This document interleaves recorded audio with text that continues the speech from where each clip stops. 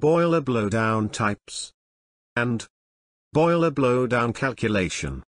Share your experience with us on the boiler blowdown types and boiler blowdown calculation. Use the comments section, like and subscribe this channel after watching this video. What is boiler blowdown? Boiler blowdown means a certain volume of water is blown off through a blowdown valve and is automatically replaced by feed water to maintain the desired level of total dissolved solids, TDS, in the boiler water. Boiler feed water usually contains a lot of dissolved and undissolved solids, which is measured in total dissolved solids, TDS, contents in the boiler. These dissolved solids do not evaporate or escape during steam production and supply unsettled at the bottom of the boiler shell or mud drum. These TDS causes serious trouble in boiler, like increase in scaling, corrosion, carryover, localized overheating that may cause boiler tube failure or boiler explosion.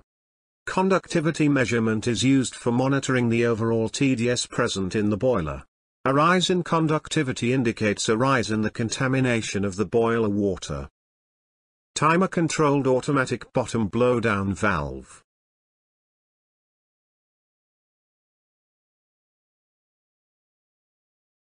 Types of boiler blowdown. 1. Intermittent/periodic blowdown. 2. Continuous blowdown. Let's understand about both kind of blowdowns. 1. Intermittent or periodic blowdown. The intermittent blowdown is given by manually operating a valve fitted to discharge pipe at the lowest point of boiler shell to reduce parameters, IDS or conductivity, pH, silica and phosphates concentration, within prescribed limits so that steam quality is not likely to be affected.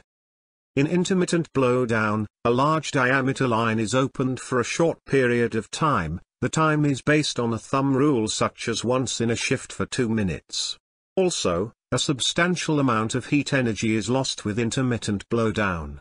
16% of blowdown means a total heat loss of 0.42%, making it imperative to maintain blowdown as per the optimum requirement. 2. Continuous blowdown. There is a steady and constant removal of a small stream of concentrated boiler water through continuous blowdown valve, usually connected at the water level of the boiler, and replacement by the steady and constant inflow of feed water. This ensures constant TDS and steam purity at the given steam load. Once blowdown valve is set for a given condition, there is no need for the regular operation of the valve. This type of blowdown is common in high-pressure boilers, and a heat recovery system is also instead to recover the heat of blowdown water. Now let us understand the boiler blowdown calculation formula. The quantity of blowdown in the steam boiler required to control boiler water solids concentration is calculated by using the formula. Blowdown percentage equals feed water TDS multiply by percentage of makeup water divided by maximum permissible TDS in boiler water.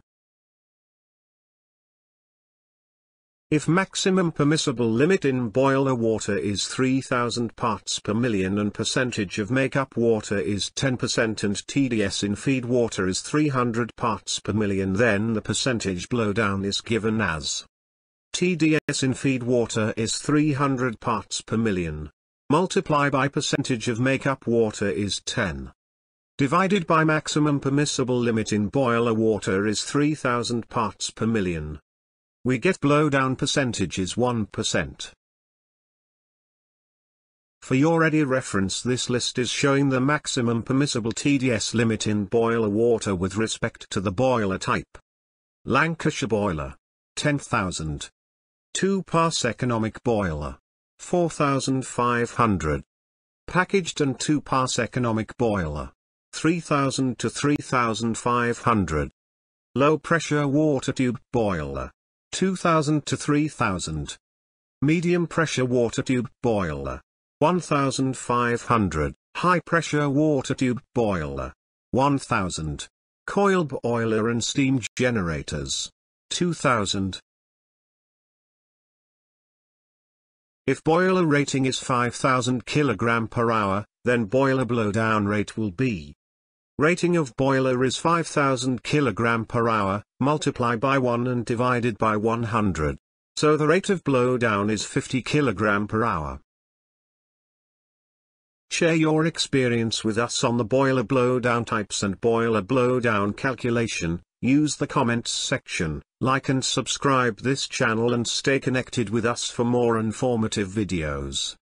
Your comments helps us to improve the presentation so that new subscribers can learn and get more knowledge. Thank you and good luck.